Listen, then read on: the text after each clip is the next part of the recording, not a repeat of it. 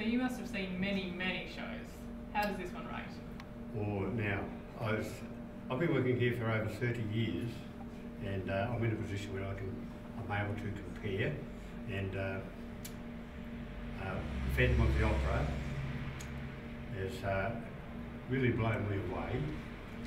I try to be very observant of not just the voice, listening to voices, their singing, it's also their acting, and yeah, I think it's one of the best shows I've seen here at the Theatre Royal in many, many years. Miss Saigon, which was another production of Craig Wellington's, and that was also an excellent production.